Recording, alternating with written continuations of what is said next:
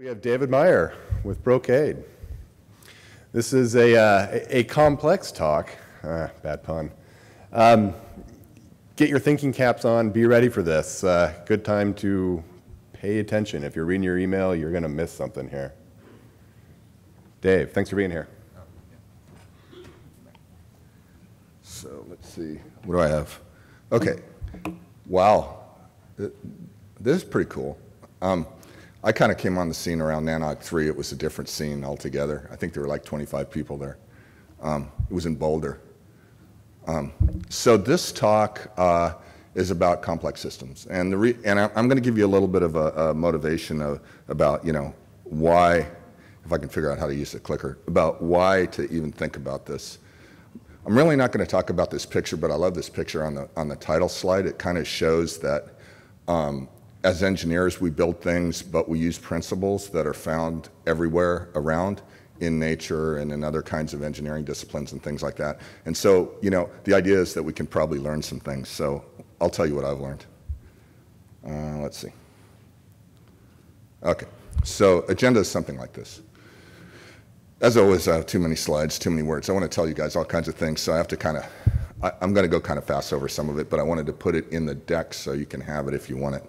I put some stuff about motivation and goals for this talk, and then what is complexity, why is it hidden, why do we care, what is robustness, fragility, what does it have to do with networking, and are there some principles that we can build engineering discipline or rules from, like you have maybe in mechanical engineering or something like that. And then I'll give you a few conclusions, and I don't know if we'll have time for Q&A, but if so, if not, by the way, drop me an email or pull me over anytime. Glad to talk about this stuff. So this is the Danger Will Robinson slide. This talk is going to be controversial and provocative in some sense and kind of sciencey, so this is kind of like my standard disclaimer. It's a little bit sciencey.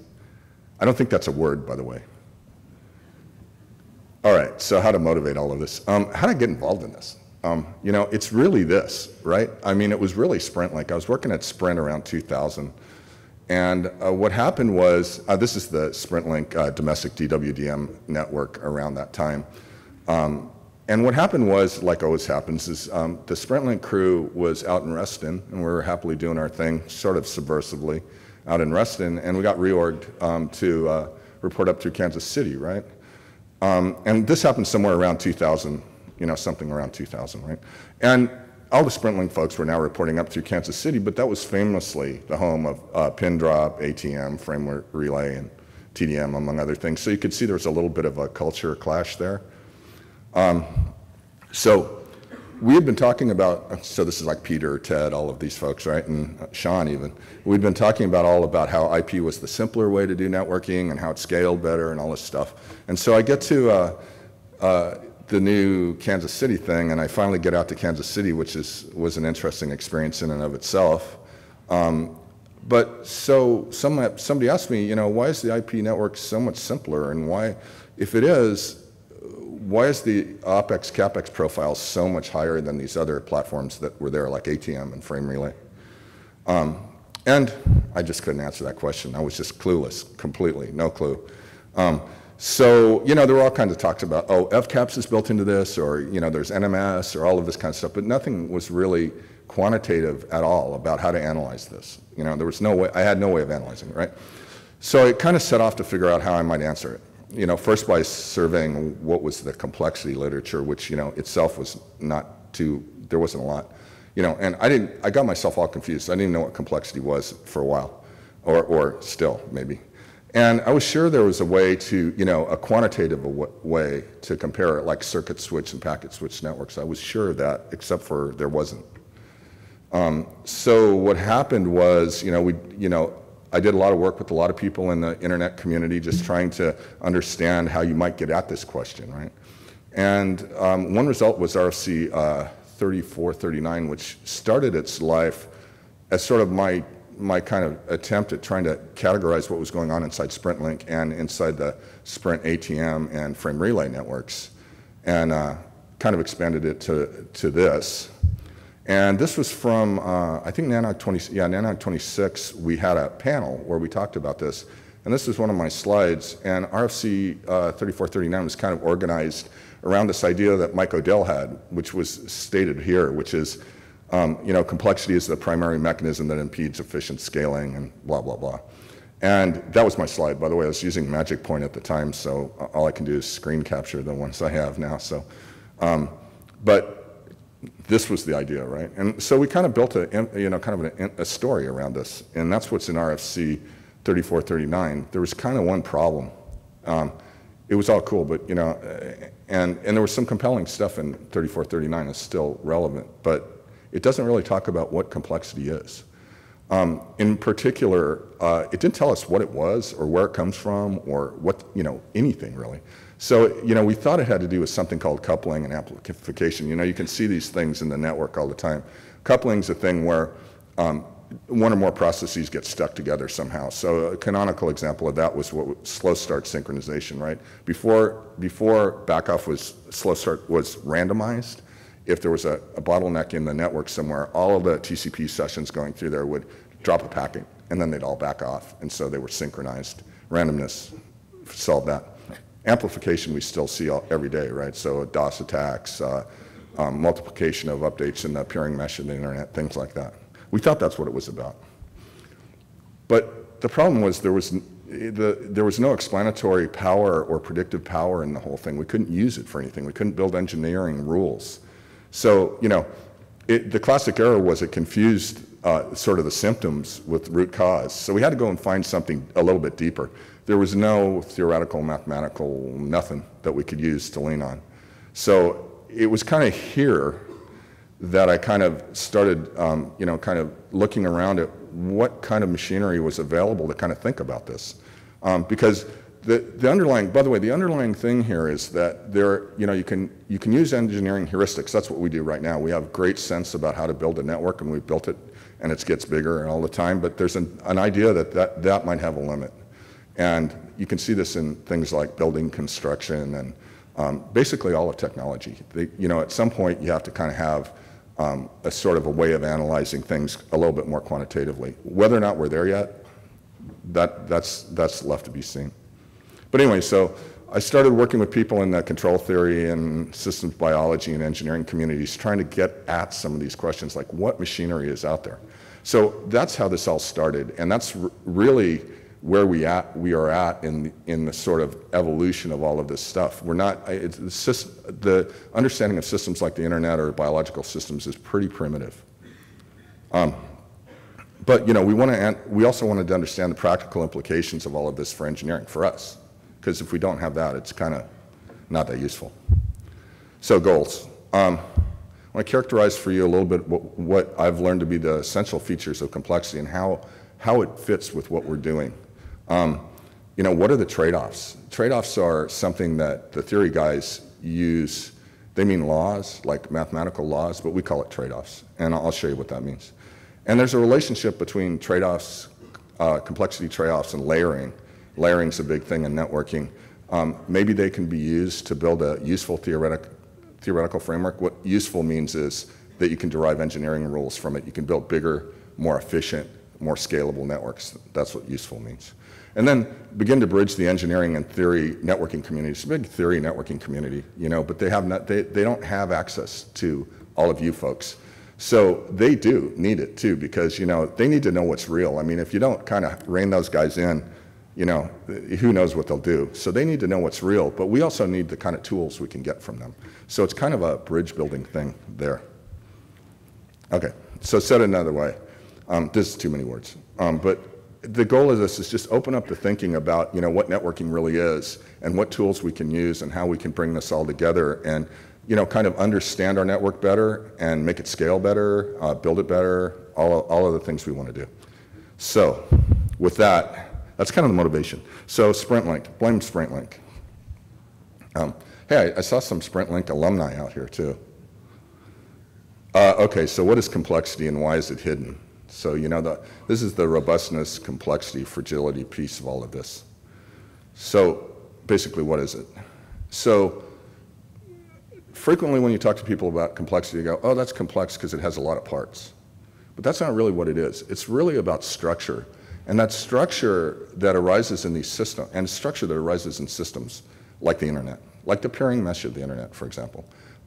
And the reason that it exists is to create robustness to environmental and component uncertainty. So what do? If you want to have, if you want to protect against, say, one or n circuits going down, you put another router and some other circuits, and you kind of build structure redundancy that's about creating a robustness to environmental or component failure.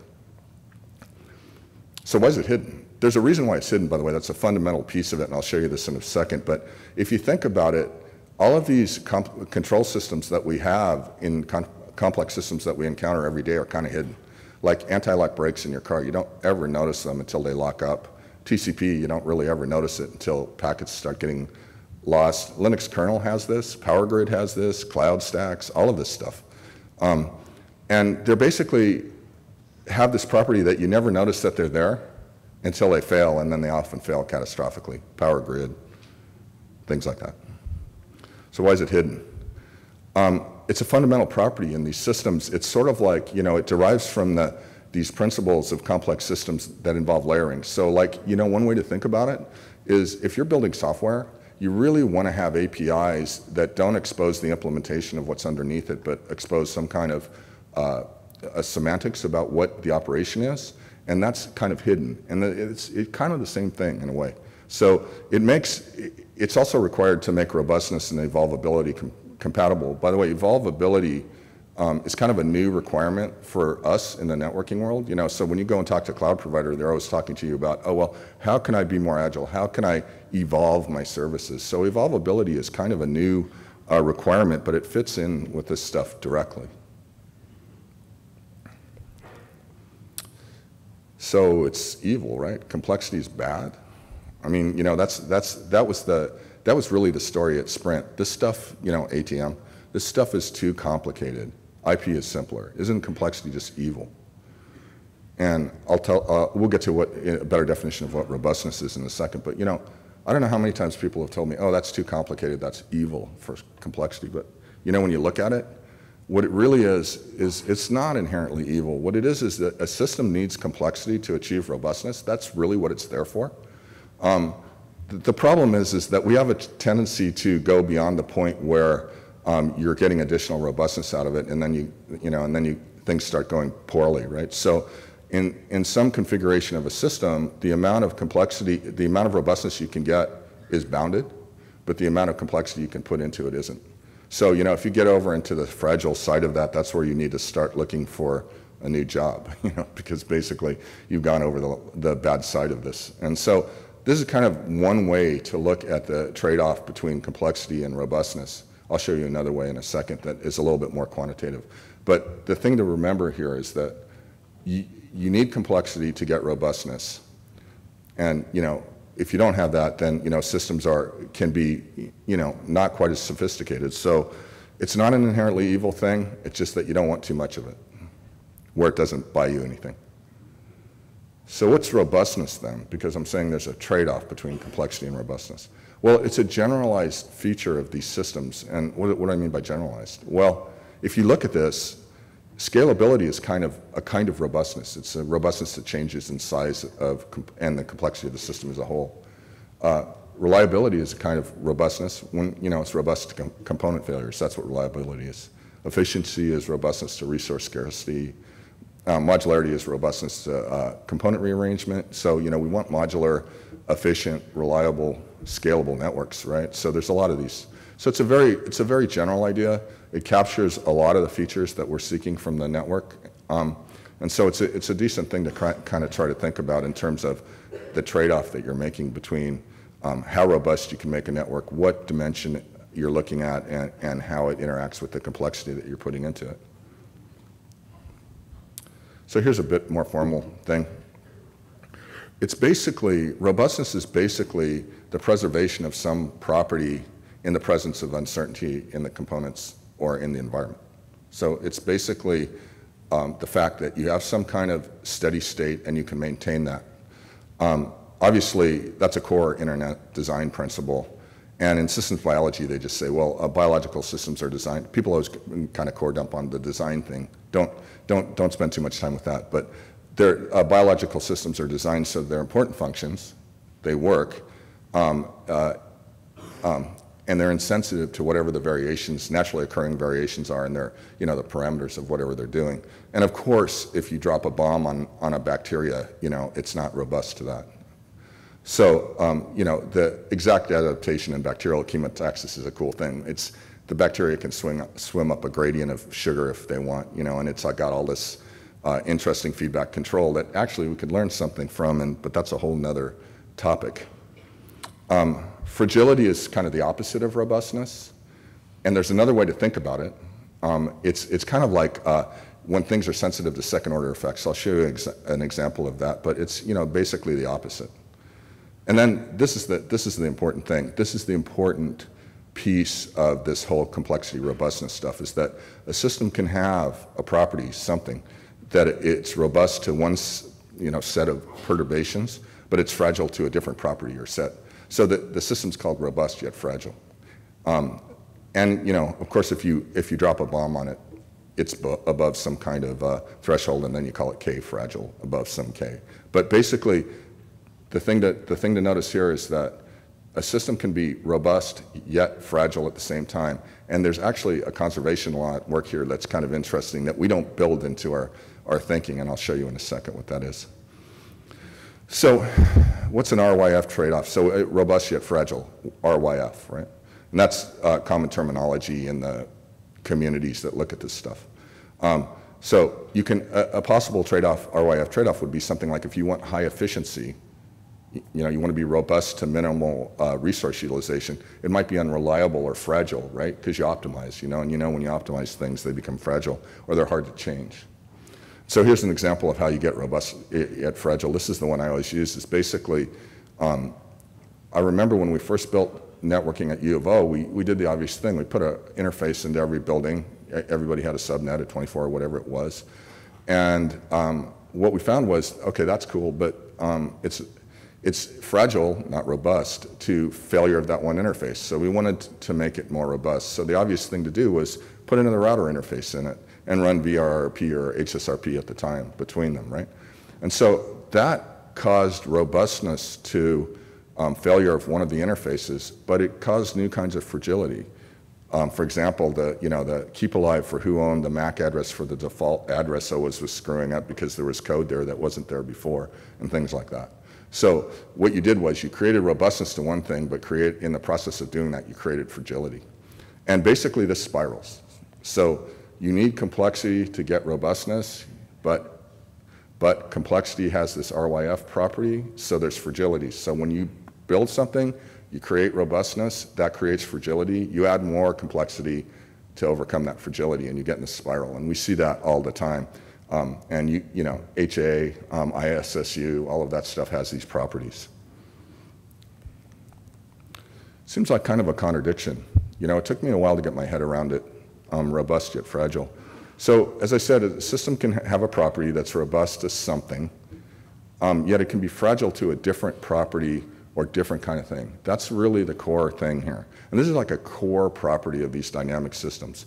There's another interesting thing, and I just threw this in here, but basically if you kind of compute some kind of harm function, like how bad does this hurt, it's robust if it's concave, like I guess it's on your right there, and if you do that graph and it's convex, you'll have a fragile thing. So it's interesting that that turns out to be that way, but more interesting is really this. So there's recent results that say that this RYF trade-off, and I was saying, you have to, if you create robustness, you're going to create fragility somewhere else.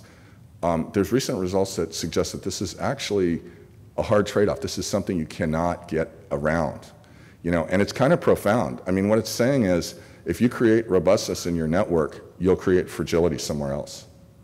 But the question is where? And we don't have the technology to tell you that, But in network engineering and most other engineering disciplines for that matter really don't account for this or even think about it. What we do is we get involved in this spiral, right? You build something, it's more robust to something, but then there's some condition that triggers some fragility. Okay, so fix that. And now we're in that spiral. And that's also characteristic. But this is kind of one of the things where if you actually had some way of thinking about this and actually computing if I have this and I do this, will I get fragility here or there? That would be very, very useful and really be a great breakthrough, but we don't have that. So maybe interestingly, fragility and scaling are kind of related. And that seems kind of counterintuitive maybe too, is that basically, if you want to make a little bit more of a formal description of what it means to be fragile, so if you just have you have a harm function, negatively valued harm function, that's what this H thing is, and you have some perturbation and some stress thing, right? So basically what this says is that if you're fragile, the stress that you get from the cumulative effects of some event are non-linearly worse than one of the big ones, right? So here's an example. Yeah, so a big event hurts non-linearly more than the sum of small ones. And here's the example. And this is kind of an interesting example. So basically, if you had a coffee cup, I don't have one, but if you were kind of like going like this with it, so it's like what, 3 inches, you'd do it 100 times, and the coffee cup survives. It's no problem. But if you dropped it once from like say 20 feet, which was the sum of all of those things, it would be destroyed. So it's non-linearly fragile to the big event versus the sum of the small ones. And we see that all the time. And by the way, it's interesting because nature actually requires this of us, right? Because if you consider how much do you walk around, you lift your feet up and, maybe it's 5 inches or, 3 inches every time, and you've walked miles and miles and miles. So jumping off something a mile high versus walking a mile, damage is non-linearly related. So how's that related to scaling? So how many people have said something like, oh, that scales like n squared? Networking people, we say that all the time, right? Because they're pairwise, right? And so when things start being pairwise, it scales like n squared. But there's another way to interpret that. And one way you can interpret it is you can say that the damage caused by these events are non-linearly related. In this case, I said n squared, but it's like the second derivative, right? So that would be 2. So the constant acceleration of damage for weird enough n's, something outside like 3 sigma or something. Doesn't happen very much, but we've gotten it a lot, ARP storms, congestion collapse on the early internet. Who remembers AS7007? I mean, that wasn't so good. That was non-linearly damaging. So there's all kinds of examples of this. So it's all about these trade-offs. And so you try to draw a graph of it, right? What's the trade-off? So this thing that's the theorem, it's, all it is saying that the stuff down in sort of by the origin where it says fragile and simple on this one, you can't get there. And so if you build a theorem that looks like that, right, like that, you'll get that nice curve that shows you a trade-off that looks like that. It's not really quantitative in any way. It's just showing you, hey, you can't get to fragile, you can't get to robust and simple very easily, right? So because you need complexity to get robustness, you can't get there. So, and then the line is kind of the trade-off frontier. You kind of just move back and forth along there. And I'll show you some examples of that, how that really works in the world. So biology and technology try to be robust and simple. That's pretty tough. You can't really get there. Physics, well, a lot of us think it's kind of hard and fragile. And then, if you get over here, you got to find a new job. Yeah, basically. So, and how many people know people who have designed stuff that lives over there? I certainly do. It happens. And those people actually did have to find a new job. So, this RYF stuff, though, this is, so this is sort of a way of drawing the RYF trade-off, right?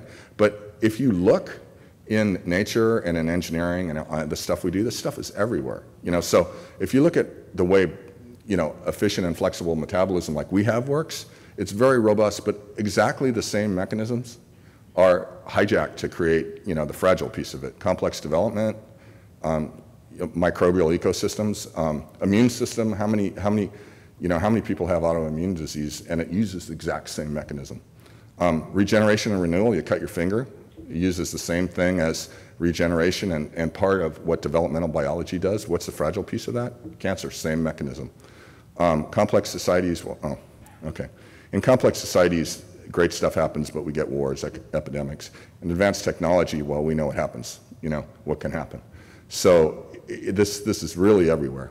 So it turns out that these evolved mechanisms, I call them evolved, for some means that they're at least somehow advanced. The mechanisms that cause this robustness, they actually allow for, and in fact, they actually facilitate these novel and severe fragilities elsewhere.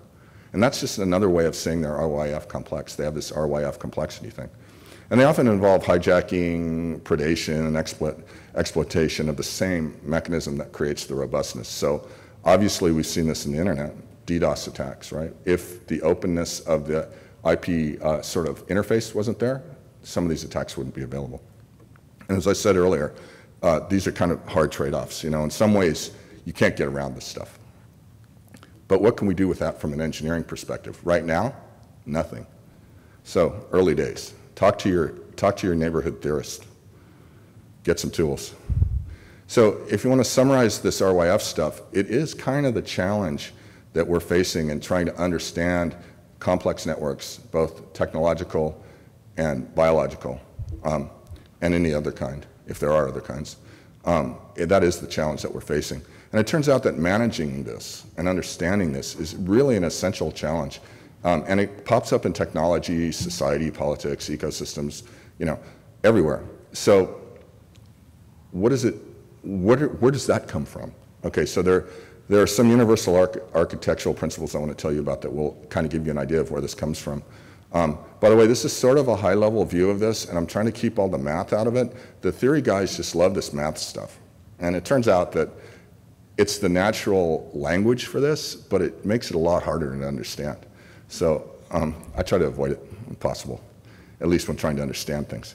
So, basically what all this means is that there's architectural principles, and we have these in our network everywhere. And they're layering, bow ties, hourglasses, constraints, and I'll talk about this in a second.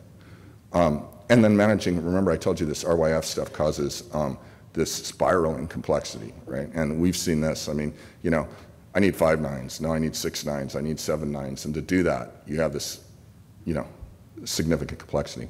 And the other thing is, there's this issue of predicting what is likely or typical, and that's always useful, but it's not the hard part. What's hard is understanding what's going to cause a catastrophic failure, and we don't have any tools for that right now. And Talab, who's one of my colleagues in all of this stuff, the guy who wrote the Black Swan, he calls it this fat-tailed, and I don't know if you can see this picture, but basically the way to think about it is if you get a little bit away from the mean, instead of letting the tail of the distribution go down, it stays this big. So it stays big like this. So that means that rare events cause catastrophic, consequences. So that's what the Black Swan really is. That is actually the same thing, strangely enough. And also, we create a lot of robust features, and it's easier to create them than it is to prevent fragility. In fact, we don't even know how to predict where it will come from. I mean, we have engineering heuristics that tell us, but we can't do it in the quantitative work. And as I mentioned, there are these very poorly understood conservation laws that are at work here. This stuff is somehow conserved. So the bottom line is that somehow we have to find out how to understand RYF behavior and the associated trade-offs. And that means understanding network architecture and all this hidden nature of this. And so that's kind of what's underlying all this. Now, what is our architecture? What is the architecture of our network, and what trade-offs are being made? Well, how many people have seen this? Internet Hourglass? This was, I think, originally drawn by Steve Deering. This is one of the many ones, and I'll talk more about this particular one. But this was sort of like, that's what the internet was. That was the protocol stack of the internet at some point in history. People argue about what it is now, but I'll just put it this way. It's more like this, right? I mean, the OpenStack, open this, open that, NFV, all of these kind of things that are impinging on data center operations or DCI operations, along with the way it affects sort of the transport network. So all of this stuff is around, but nobody's really going, well, how do we hook all these things together, and what does it mean? We just kind of do it with engineering heuristics, and we've gotten a long way with that. So we gotta give ourselves a pat on the back for that. But there's also this. I had a picture of Raz in here, but I thought this might be more descriptive. Basically, open source is like DNA floating around in a bacterial ecosystem, you know, and it's mutating all the time, and what does that all mean? I happen to be involved in an open source project right now, and I kind of think about that a lot because I see a lot of good mutations and bad mutations, if you will. So what are the fundamental trade-offs that we're making, and is there a more general way to think about it? I kind of thought that. So I tried to do this. Okay, I couldn't find a good picture of what it might mean to write machine code, but the idea is, like, if you write assembly language code, what you think you're doing is, the reason you do it is because you do it for performance, right? And on the right, there's a chunk of Python, so maybe it's interpreted. So the idea is that there's some speed versus flexibility trade-off that we're making here. And, you know, what about this? This is the, you know, okay, now I'm NFV or something like that. So bare metal versus virtual machines versus maybe containers. What's the trade-off? It's kind of speed versus flexibility again, right?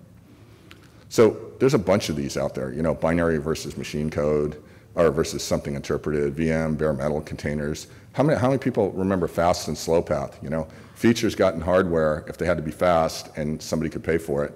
Otherwise, they were slow, but they were more flexible and slow. So hardware versus software is kind of a more general way of it. Convergence time versus state in routing protocols, trade-offs.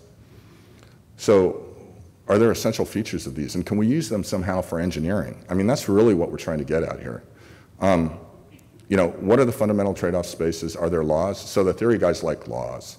And can we drive some engineering benefit from this, right? Because again, it's really difficult to, you know, to see where the theory is going, but you can kind of nudge it in a way that's useful if you can give these folks some input. And then how do they relate to all this RYF stuff? So it turns out that trade-offs in the RYF space in complexity are really fundamental. And this will probably take you back to your undergraduate theory of computer science course, so I won't stay too long on this, but remember this, we had this thing, right? So there's some frontier there where you're making a trade-off between robustness and complexity. But basically, that's a picture of Alan Turing. Alan Turing kind of invented the split between software and hardware. He invented AI. He was a world-class runner too, by the way. But basically, he came up with these theoretical constructs that were like laws. They're impossible to get beyond. And then above that was where people did architecture. So, for example, you can't have a fast and general computation element. Basically, if you want to go fast, you have to have inflexible special purpose hardware, basically, is what it comes down to. And if you go slow, you can do it in software. So how does that look? Well, if you drill down on the computational complexity piece of it, if you go to where you're super general or beyond that, undecidable is more than general, it's not computable, that's really, really slow. But if you go to the right on the x-axis and you get to, you know, these things that are in what are called polynomial time, which is really restricted problems, you can do those pretty fast. So it's kind of a trade-off between whether or not you can run fast or you're general. That's the basic trade-off there. Now, how does, I'll give you this one other example. So here's another example. It's the same thing, really. So if you look at feedback control theory, which is really important to us because, like, TCP is a feedback controller, right? We don't think about it that way, but generally the way they think about it is you can have high or low gain, or you can have precise or sloppy precision. And so there's kind of a law in there.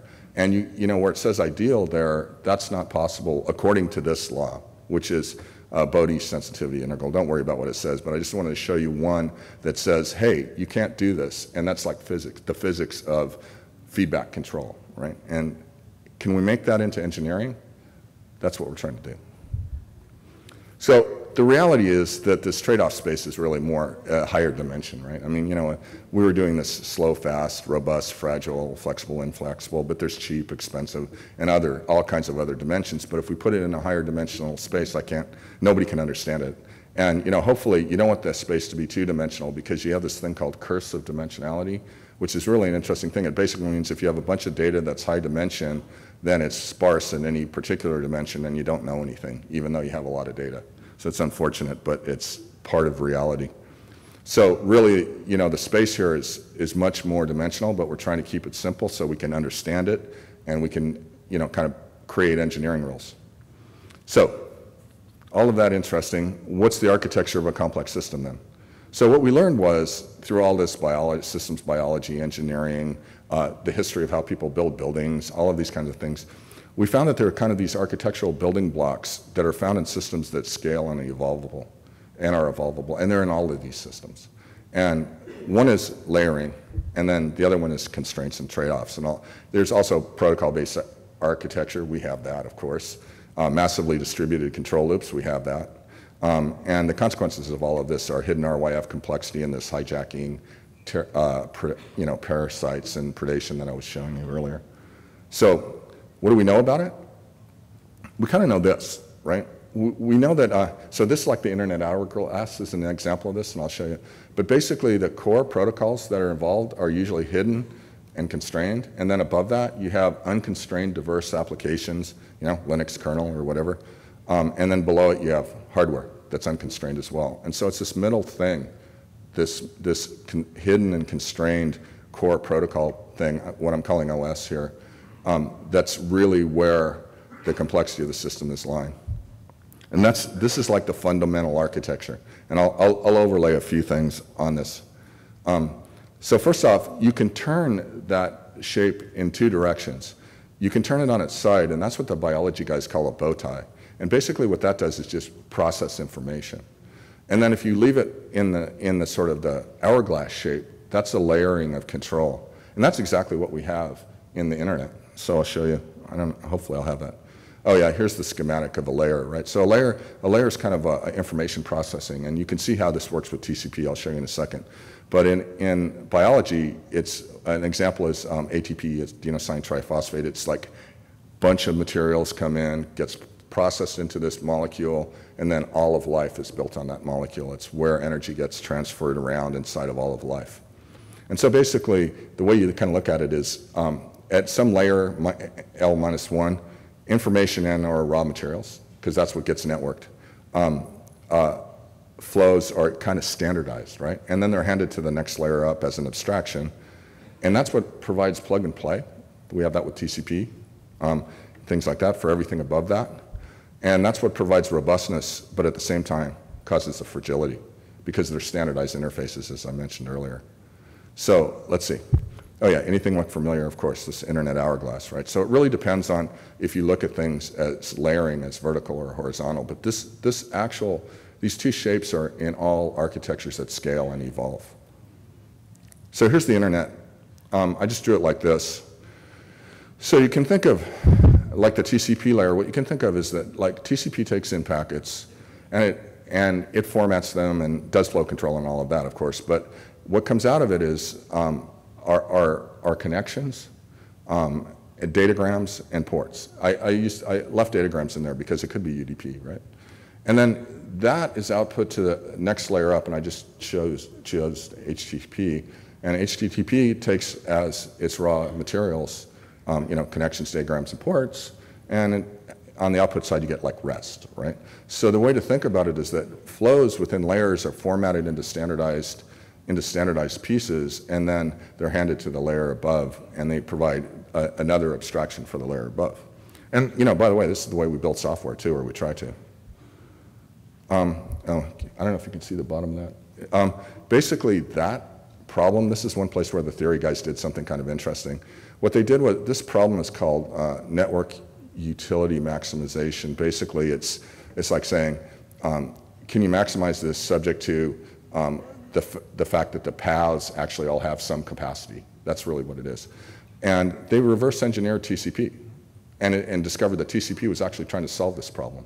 And then once that was done, they were able to use different kinds of TCP flow control algorithms and analyze how it worked. So that's a place where you actually got some engineering out of this. Now, the mathematics of that are probably more than we want to do, but nonetheless. And then, okay, here's a picture. In reality, things are more complicated, not surprisingly. This is another one, horizontal transfer. So now how many people have gotten an app from either Play or the iTunes store? I mean, come on, everybody, right? Yeah, so when you get an app, what you do is you transfer it horizontally. You don't rewrite the protocol stack or anything below it, right? It goes across horizontally. So this is, we're calling it horizontal app transfer. And the hardware side does the same thing, but it's kind of modeled on this, which is HGT is horizontal gene transfer. So bacteria can do this amazing thing. They can bump into one another and transfer DNA. You know, it's like you could bump into Michael Jordan and all of a sudden really be able to play basketball or something. You know, that's how it works. And it's sort of like in the app layer, right? So it's the same phenomenon. And if you put all these things together, it's these layered architectures that make robustness and evolvability actually compatible. Without this, you wouldn't be able to have it. So put it all together. So fast, slow, flexible, inflexible, apps, OS, it's the same trade-off. It's all the same kind of idea. So these things all fit together in this way, and I want to show you a couple of examples before I run out of time.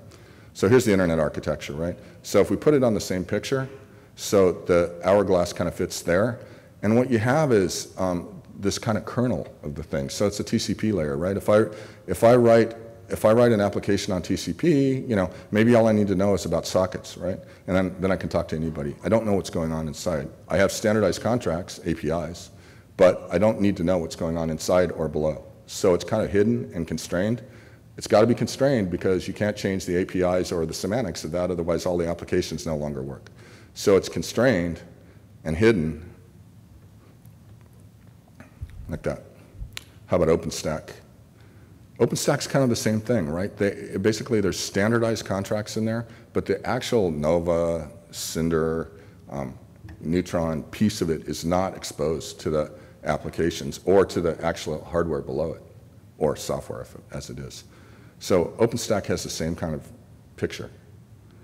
And the SDN. Well, SDN's a little bit more, is a little more squirrely, but it's kind of similar. There's a controller layer that provides a standardized northbound API if people could ever get to there, and standardized southbound. But what's in the middle is not really visible and to the applications themselves and should be constrained. So, because if it's not constrained and it changes, then applications aren't portable and all of that stuff. So it's constrained and hidden in the middle of that.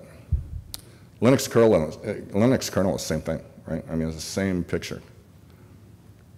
So, just to do, in the 3 minutes I have left, I want to do a little bit of systems biology.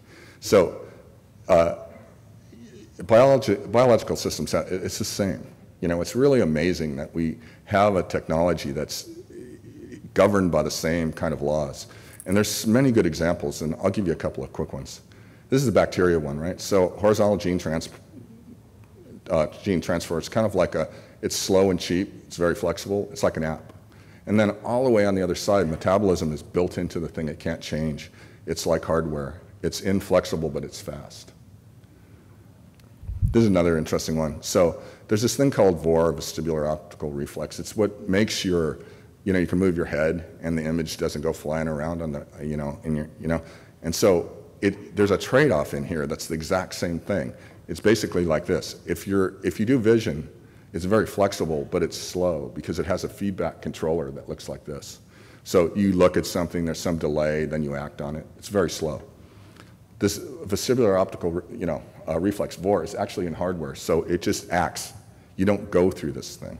And so you have to ask yourself the question about this, is like, could you build a new architecture that beat this, right? Because this is what I want to know, because I want to know if we can build better networks using this kind of, using the learning from this. And so down to one minute for this? Okay.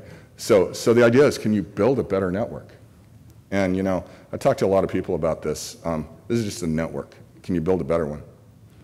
Well, you might be able to, but, it's sort of like you kind of sometimes want to wonder what you wish for here, because if you get some kind of cybernetic thing or something like that, or I put a pointer to a URL there where, I don't know if people read this, but Stephen Hawking and some of his colleagues kind of had a call to arms about the same issue, which was, we build a lot of technology, where's it going to go?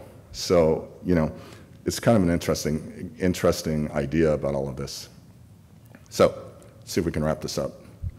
Hopefully I convinced you a little bit, this is kind of a whirlwind tour through a lot of stuff here, but that there are universal architectural features. They're common to biology and technology, and they're the underlying phenomenon that we need to understand in order to go get some engineering kind of rules out of all of this. These are laws, constraints, and trade-offs, And we had all these trade-offs: robust and fragile, efficient, wasteful, slow, fast, flexible, inflexible. And those are everywhere. Architecture and layering, crucial. Hidden RYF complexity and hijacking parasitism and predation is sort of like everywhere. But why is this useful? That's the question. Well, these systems are intrinsically hard to understand. I know that myself. I've had a hard time, even with the network, our network. And RYF behavior it's an inherent property of all of these systems, technology and biology. Understanding general principles, we hope, will inform what we build. Software makes it all a mess. There's no doubt about that. And you know, one of the things that is kind of underlying all of this is that the internet's now, like, it's one of the most complex technological things we've ever built. So the idea is that that we need new and analytic ways of designing, deploying, and operating networks if we want it to scale beyond some point. Now, what is that point? I don't know. Nonetheless, many of our goals for the internet architecture revolve around how to achieve robustness in the most general way, like I was describing. And that really does require a deep understanding of this interplay between complexity and robustness, modularity, feedback, and fragility. These are kind of the main building blocks of all of this. Yeah, and by the way, all of that stuff's not superficial, it's built in. And then this architecture that we have arises from designs that cope with uncertainty in their environment and their components. And the same designs can make protocols hard to evolve. You know, by the way, why was it hard to deploy IPv6 or IPsec? Because they lived in the waste part of that thing, and they were supposed to be hidden and, you know, not changeable. That was what was hopeful.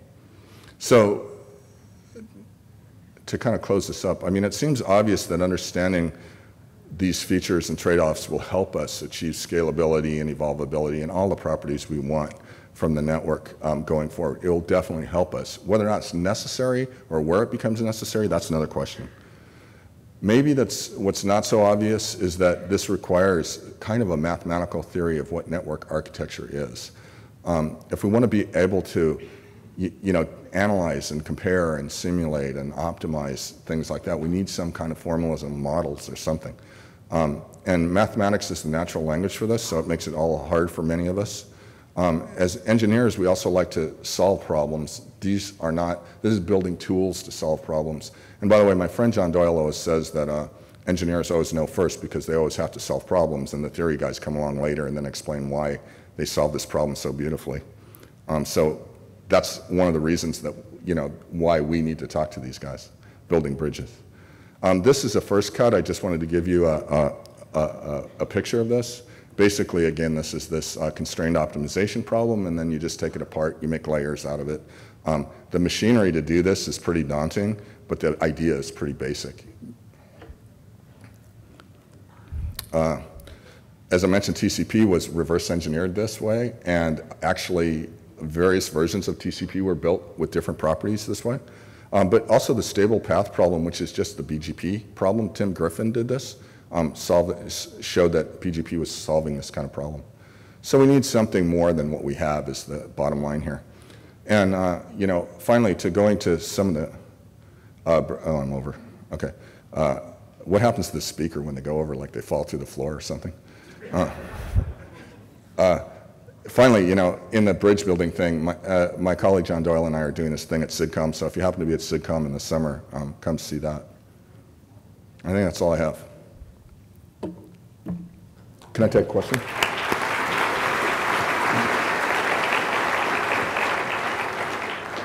We're running a little long, but we got time for a couple questions. Bill Norton, who's up first? Hey, a quick question. Your last point kind of made me start thinking about that sort of constrained part of the hourglass, and you mentioned IPv6 in there, and it kind of made me wonder, are there any other biological imperatives that we can look at where we showed that we can in fact transfer that constrained part that works pretty well into a new constrained part? Do you see any of that in biology? You do.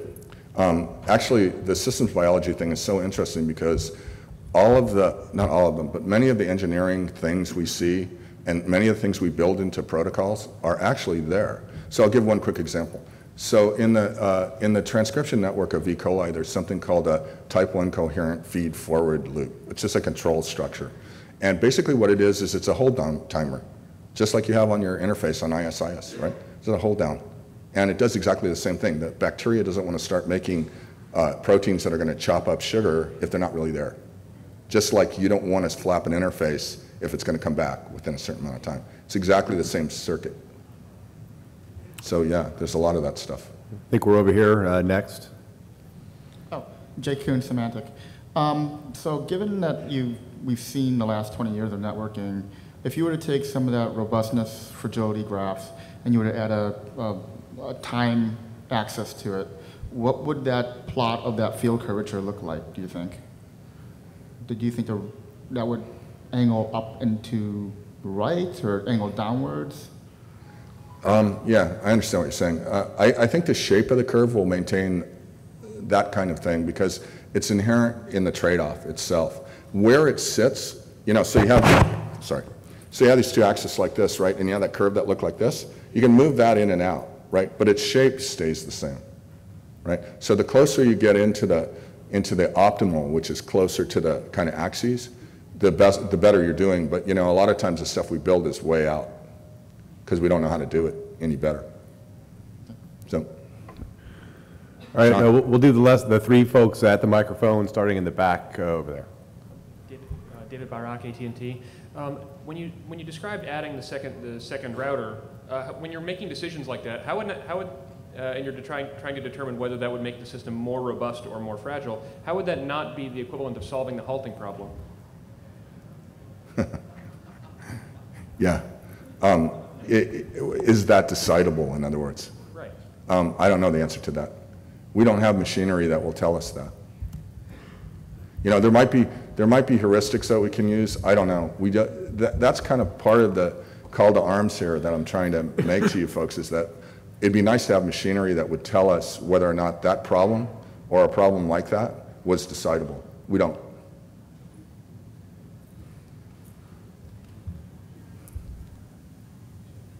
Over here. Dave, Clark Gaylord, Virginia Tech. Great talk. It seems Thanks. like you've got a paradox in the layering principle relative to complexity. Throughout, you gave the layering principle, or layering in general, as an example of complexity that happens in systems.